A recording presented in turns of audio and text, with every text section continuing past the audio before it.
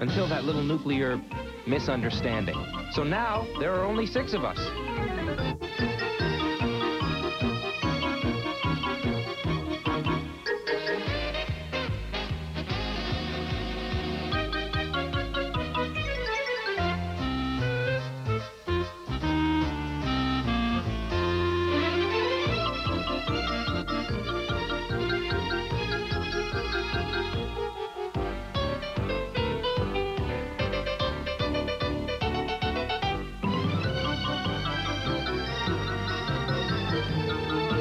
Somehow, each of us found our way to this farm.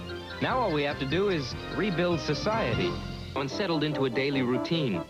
Farming has proven to be a complex activity, continually posing new and exciting challenges. Boy, you think we're ever going to be able to get that big rock out of the field? Well, the sooner we move it, the sooner we can start plowing. There's incentive for you. Oh, I guess farming's nothing like pathology, huh? Oh, I'll say. When you have a man lying on the table, cut open from throat to navel, his liver sitting on the scale, somehow you think the good time's gonna last forever. Oh, no, not the diary again. Please, even Anne Frank took a day off. That movie was so sad. Well, look around you, lady. Sorry you have a problem with the diary. I just think there should be a record for future generations. What future generations? Huh? You said you're writing that for future generations. Who's that? Well, you know, kids. I guess I figured that eventually nature would take its course and we'd all pair off and have them. Who want to bring a child into this world? I mean, there are no schools, no playgrounds, no ice cream trucks. No suspiciously friendly gym teachers that lure you behind the equipment shed with a snow cone?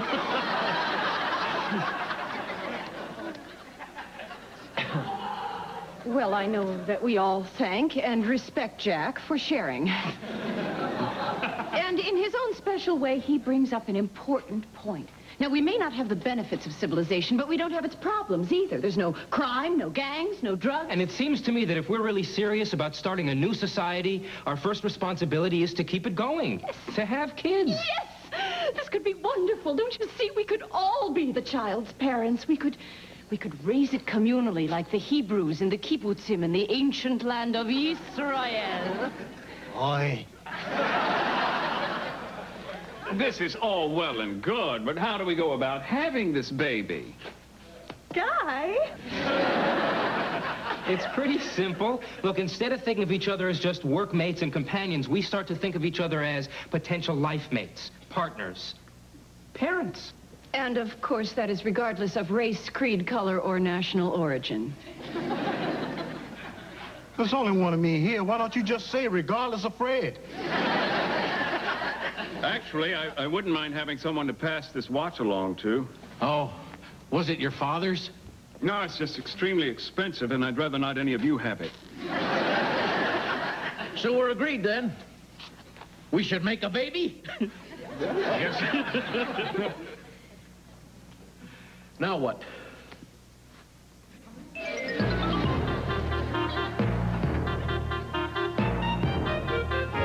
We had to find some way to break the ice, to get to know one another. And so we chose the method by which men and women have been getting together since the dawn of time, the mixer. Welcome, Mark. So glad you could make the mixer. I juggled a few things.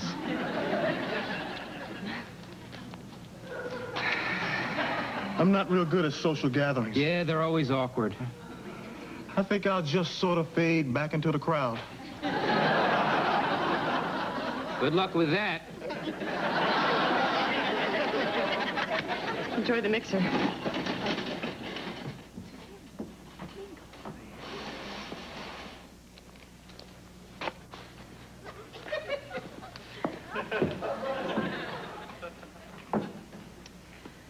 Curtis Randolph Thorpe.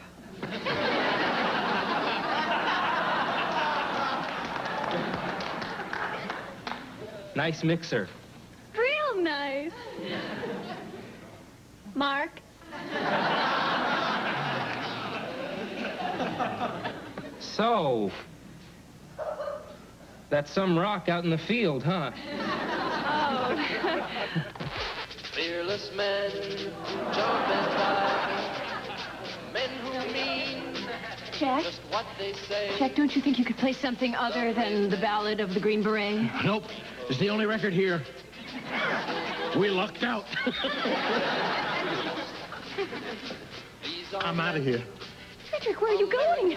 The party's just getting rolling. I'm a pathologist. I know when something's dead. This party ought to have a tag on his toe. Dancing through. Ever been skiing in Stad? When you stay in New York, do you prefer the Sherry or the Pierre?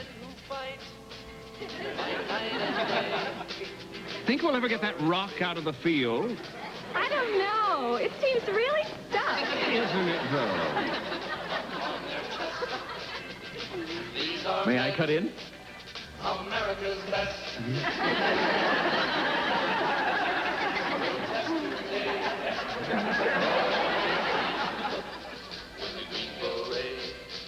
Back at home, a young wife waits. Her green beret has met his fate. He has died for those oppressed.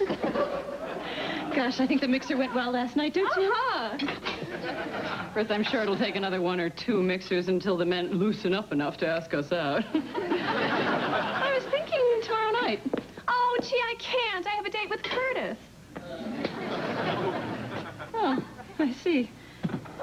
Well, then we could make it Thursday night. Oh, no, that's when I'm going out with Mark. Let's see. Friday's Frederick, Saturday's Jack. How about Sunday? I don't believe this. I am the second to the last woman on the face of the earth, and I still can't get a date. Alice, are you upset? Okay. Okay, I know what's going on here. You see, the men are just practicing on you in order to work their nerve up to ask me out. Yeah. That's it, I'll bet. What are you, stupid? That's the most ridiculous rationalization I've ever heard. Let me ask you something, Suzanne. Do the men know that you're dating all of them? Well, I haven't really told them yet, but I don't think they'll mind. They've all been in really good moods ever since I said yes. Fighting soldiers from the sky. Pow, pow, grooving cats. Who jump and die, thank you. Jack, my man. Oh, car's looking good. You Hey, how about give me a hand with this, homie? You got it.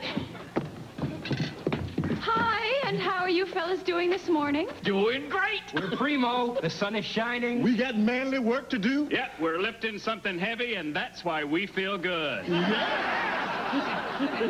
Well, isn't that nice?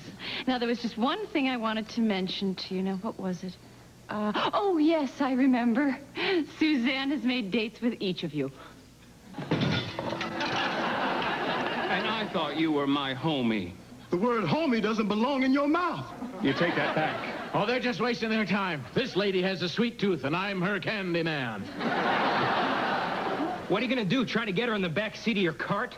Yeah, well, you wouldn't talk so tough with a 50-foot ball of twine stuffed in your mouth. Oh, yeah? Come on, rich boy. Oh, you want some? Come and get it. All right, all right. This has gone far enough. Just look at yourselves. Frederick, you put down that bottle. Curtis, retract that antenna. And Jack, you put that ball of twine back in your cart before you hurt someone. This is all my fault. I'm sorry. Oh, I think there's enough blame to go around. Jack, sorry. Sorry. Yes, sorry. Well, we still have a baby to make. What are we going to do? Well, we could have another mixer. No! Look, and the second any two of us pair off, it's just going to turn into this kind of thing again. Not necessarily. Not if we remove the emotional component. What are you talking about? Genetic engineering. We scientifically determine who is the most superior male and the most superior female among us. Then those two individuals will go inside that house, walk up those stairs, take off their clothes, and engage in sexual intercourse. Any questions?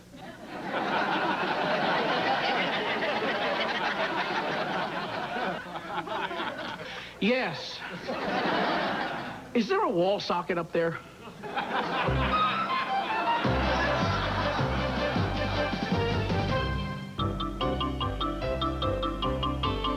So we set about to determine which male and female among us would produce the best offspring. To that end, Frederick devised a series of tests to measure the qualities we felt would be most important in our new world. These included intelligence. Go.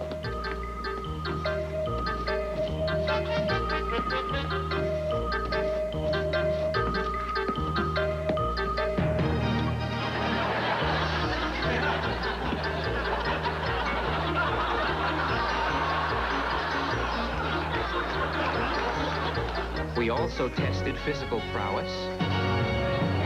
No one has to be hurt. You got it. Whoa!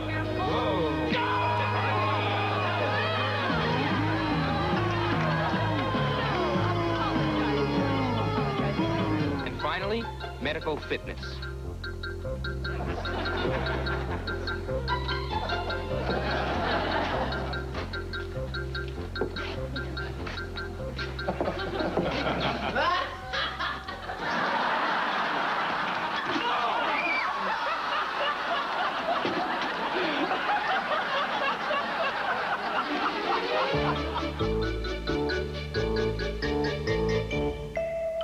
With the tests completed, we all waited nervously as Frederick made his final computations.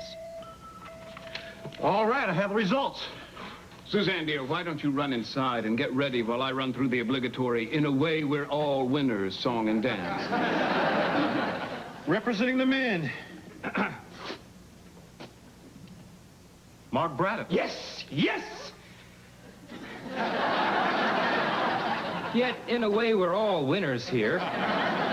Congratulations, Mark. The best man won. Oh, thanks. You just watch yourself in the yard, Braddock.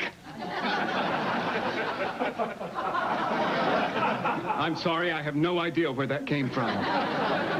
Representing the women, Alice McConnell. Yes! Congratulations, Alice. Oh, our baby's gonna have a really good personality. Thanks. So, Alice, I guess we're the new Adam and Eve. Looks like the future generation will be a short, pushy lot.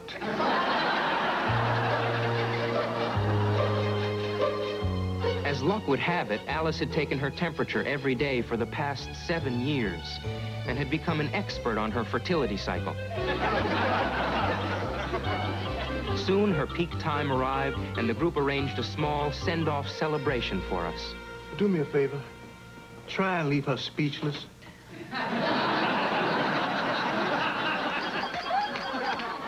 I'd like to propose a toast. As the bubbles in this champagne rush to the surface of our glasses, so too may Mark's seed rush to the haven of my fertile womb.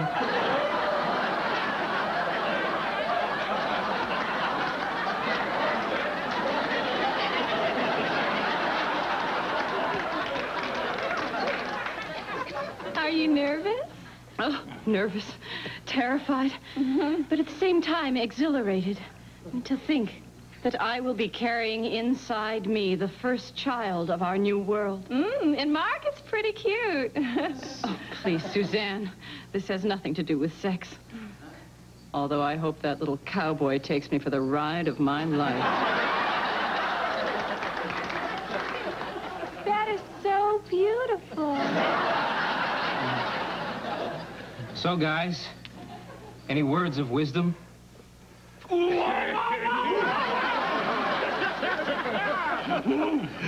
Thank you. Thank you.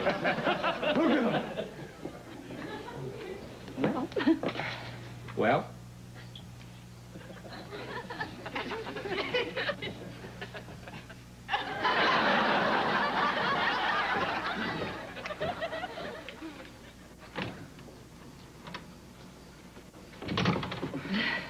Alice, I really think that... Oh, sorry. Sorry? Sorry, you go ahead. No, you go ahead. I was just going to tell you that you look great. What were you going to say? Oh, I was just going to ask you how I looked. How do I look? You look great. Oh, that's so sweet of you to say. So, So, is that enough foreplay for you?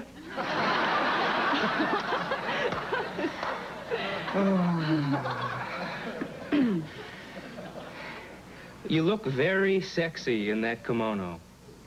well, it's just a little something I found up in the attic. It's a funny coincidence. I've always had this secret geisha fantasy. What is it? Hey, it's not important.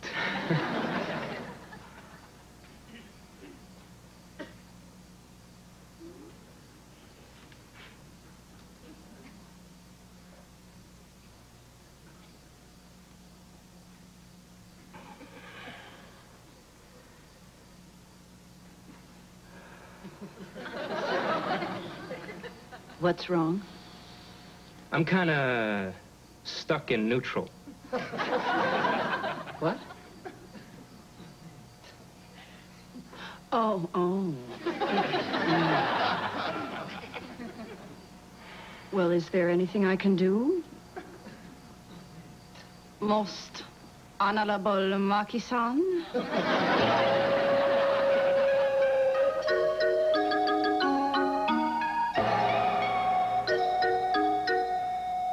Knit 1, purl 2. Ow! Knit 1, purl 2. Ow! Knit 1, purl 2. Ow! I wonder what's taking them so long. Maybe they went out to get condoms.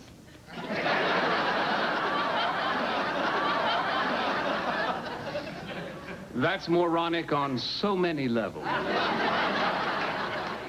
Say, have we given any thought to what we're going to name the little tyke? A name's important.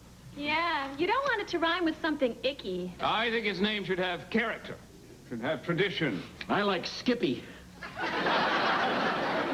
Sounds like a dog. It was my grandfather's name. Could he catch a frisbee in his mouth? So what if he could?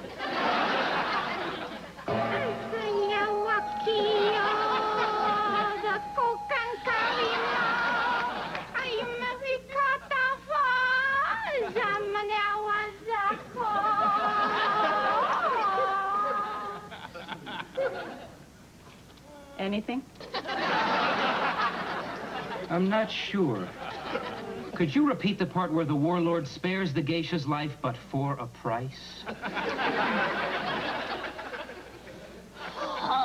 Yes, save your life, but a string attached. Oh, no! Yes, come on, right here.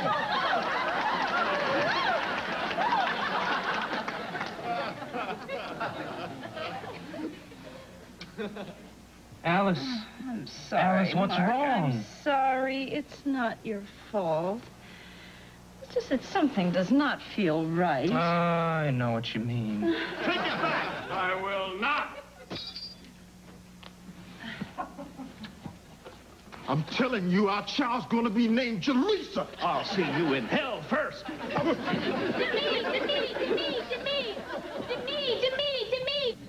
Demi is too a good name. It's way better than Skippy. Demi. Oh, I feel dizzy. People, please, look at yourselves.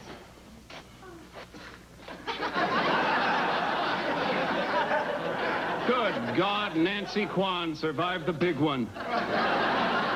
What is going on here? We were having a disagreement about what to name the baby. I wanted Demi. Jaleesa. S. Prescott. Skippy! You can just stop it because there isn't going to be a baby. No baby? What? Why? Things didn't go quite like we'd planned. And I can see why. Your nails look good, but you have a lot to learn about blush. No, this was for Mark's benefit. I found it up in the attic, and he needed some encouragement. Oh, you don't have to pull any punches, Alice. We're all adults here. I had a little bout of impotence. Girly boy.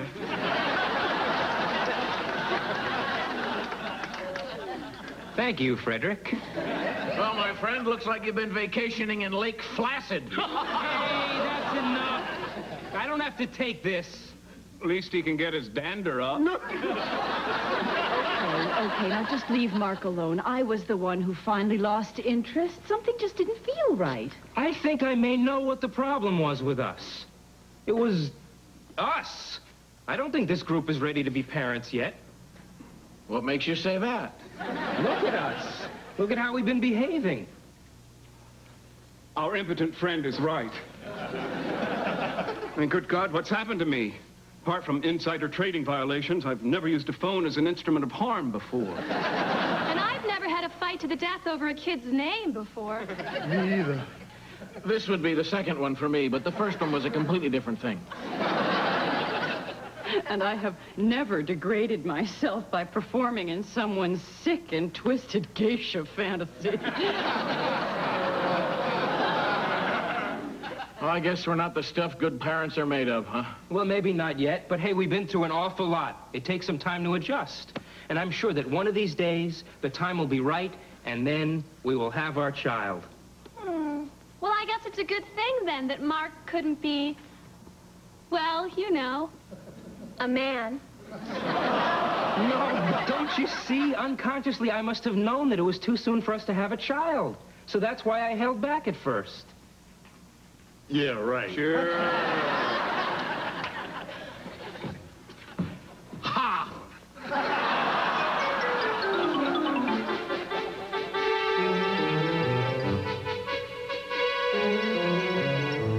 And so we all agreed that children would not be part of our immediate future. But someday they will come. And I can't help but wonder which of our traits will be passed on to future generations.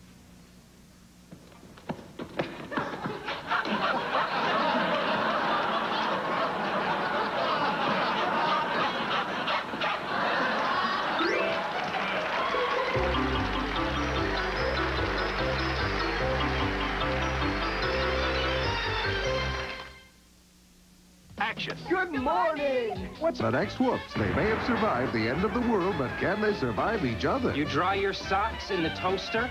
Not usually, but my underwear's in the oven. Oh, there it is. An all-new episode next Sunday on Fox. Not done.